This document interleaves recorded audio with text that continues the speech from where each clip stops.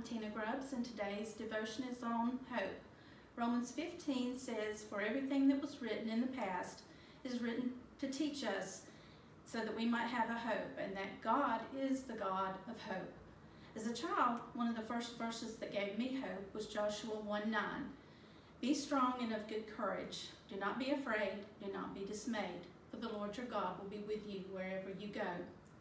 As an adult, one of my favorite verses is Jeremiah 29:11.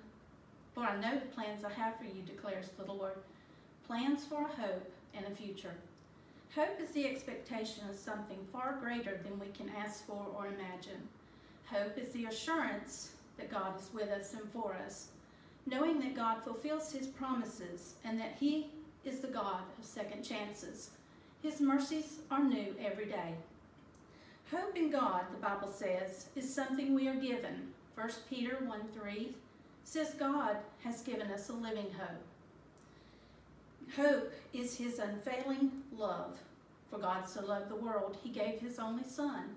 And during this season of Lent, our greatest hope lies in the resurrection of the Lord Jesus Christ, who willingly went to the cross so that we might be saved and have eternal life.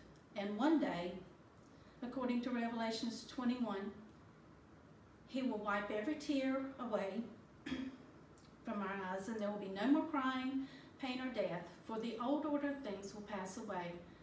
And he who sits on the throne will say, "I am making all things new." I am thankful for a living God and a living hope.